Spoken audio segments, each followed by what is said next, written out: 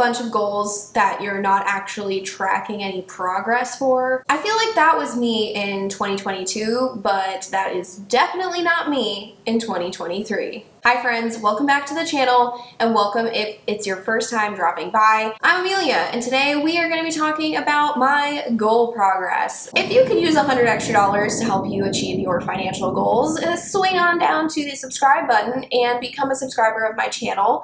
The first 1,000 subscribers will be entered into a giveaway for $100. And while you're down there, just take a walk over to that like button, give it a little thumbs up. That really helps my channel grow. I am super excited about this video because, well, progress is awesome, but I'm also excited because I have a few new trackers that I'm using this year, and they've been helping me feel a lot more on top of things and helping me realize where I may need to draw a little bit more of my attention or change my process in order to actually achieve the goals I have set out for myself this year. First, I'll talk about my sinking funds tracker, and I will put a clip of that up on the screen so that you can see it and follow along with me. I have 5 specific sinking funds that I really want to track this year. The way this sheet works is I have the account name, and then I have a column for what I started with in that account. So for Benny's vet expenses, I started with $0 this year. In January, I added $25 but spent nothing. And then in February, I added $300 but I spent $309, which means I have $16 remaining. For my emergency fund, I started the year with $1,053. I added $4 in January and spent $3. I didn't really spend $3, I just took $3 out. And then the same thing in February, I added $6 in interest, but I moved $4 out. So I took the $4 that I had accrued in interest in January and moved that out. So right now I have a $1,056 balance. I'm actually hoping to continue taking the interest out of all these accounts and putting them into my student loan sinking fund, because I want to put all of the interest that I'm earning in these accounts towards my student loans, and I'll just keep each account flat with what I actually put in and spend. At the beginning of 2023, I had $1,701 in my student loan account. I added $31 in January and spent nothing. And then in February, I added $6 from interest and spent nothing again. So I have $1,738 saved for my student loans. For car maintenance, I started with $0 at the beginning of the year, and I had an oil change that I needed to get in January. So although I put $112 in, I immediately spent that $112 on the oil change. In February, I did add $100 and didn't spend anything. So I currently have $100. And vacation. I had $0 starting the year, but I put in $501 in January. I spent $460 of that in January. And then in February, I put in $402 and spent $342, and now I have $100 remaining. This has already been extremely helpful because I am keeping track of my goals linking to this sheet as well. So let's jump on over to the goals sheet. Now, the goals sheet is a little bit bigger because I have a few extra things that I am tracking here. On the sinking funds sheet, I'm really just keeping track of how much is in there. I can see that on the actual account, but I want to know when I put the money in and when I took it out. And for my goals, I'm also tracking like how much I have left to the goal and percent to goal, etc. So there's a few more columns on this sheet. My first goal is to max out my 401k at $22,500. In my plan at the beginning of the year, I had $19,975. So this column is actually how much I have in my plan for the year that I could accommodate for these goals. So I had $0 starting at the beginning of the year, and in both January and February, I put $1,537, which means that I have now $3,073 at the end of February. That leaves me with $19,427 left to my goal. And I have put 14% into my 401k for this year, and the year is 16% of the way through. So at the end of February, I just added up the days in January and February, divided by 365, and you get 16.16 actually. I'm using that as a way to track how much progress I'm making relative to the year and if I'm actually on track and have done enough to complete all of these goals by the end of the year. I know these are stretch goals, so I don't expect to hit them all 100%, honestly, but I do expect to make significant progress, if not complete them all. That being said, some of these are specifically tied to when I get paid, right? So my 401k contributions are made when I get paid, and we haven't had any 3 paycheck months yet at my company. I won't actually get any of those until June as the first one. So a lot more progress will be made towards each of these goals when I have those months come up. For my emergency fund, my goal is $10,000. I started the year with $1,053, and that was all I had in plan. I didn't actually have anything planned to put towards this based on my regular income. In January, I put an extra $1. That was from interest, I believe, and moving things around.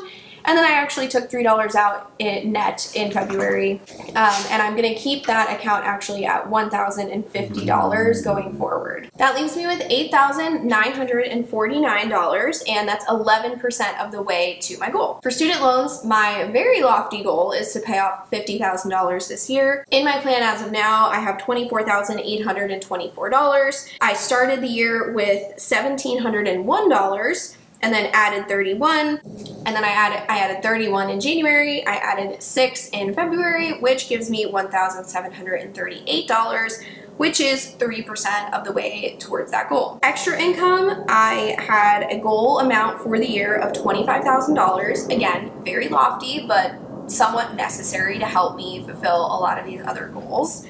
And I didn't have anything in plan because I didn't exactly have a specific plan of how I was going to make that extra money. So at the beginning of the year, I started with 0, of course. In January, I only made $66 extra, but in February, I made $1,144. Now, these come from all different kinds of things, selling items, etc. And I am tracking how I made all of that money. So in January, all of that money came from selling extra items around my apartment.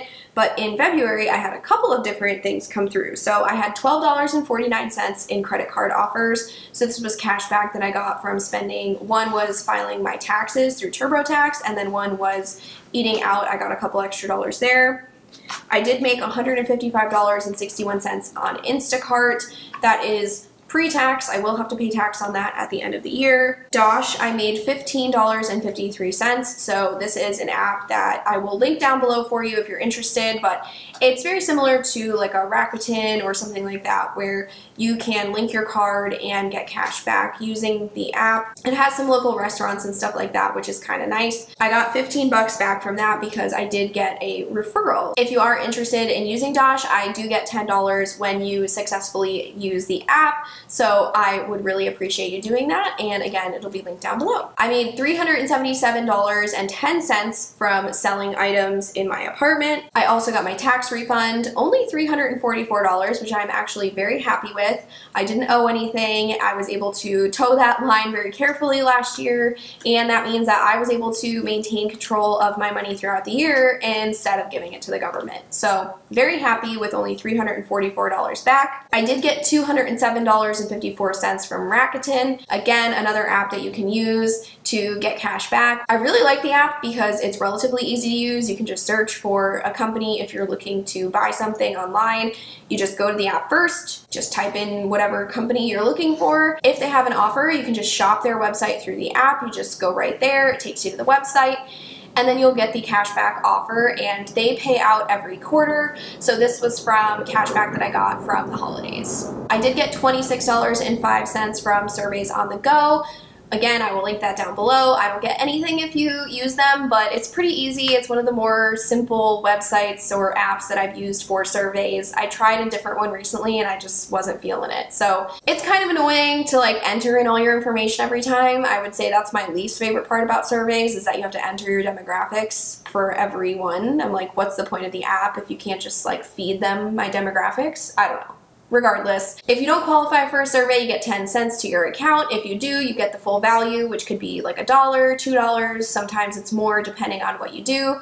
And in February, I actually did a $16 analysis or review of a Chase Bank, so I was able to get 16 bucks for that. And one last one that I used was Observa. I don't love these all the time because sometimes they sound a little time consuming, but I did do a brief observation of an Aldi. I was already going to be there doing an Instacart order. All I had to do was take a few pictures of the outside and the inside.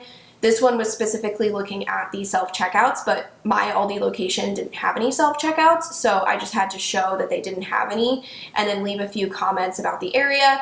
And that was it, and I got 6 bucks for that. And I didn't have to like hit a minimum to cash out, which I really appreciated. Surveys on the Go is one that you do have to hit $10 for. I usually can hit 10 bucks in a month, but so far it's been kind of a slow month, so I don't know if that's just me not paying enough attention to it because I've been so busy, or if it's just kind of a slower month for surveys. I usually am able to hit $10 in a month. So that's how I made all my extra February income. Back to the goals. I have a $4,000 goal for my Roth IRA. I actually think I'm gonna try to max it out, but I don't have more than $4,000 in my plan for the year.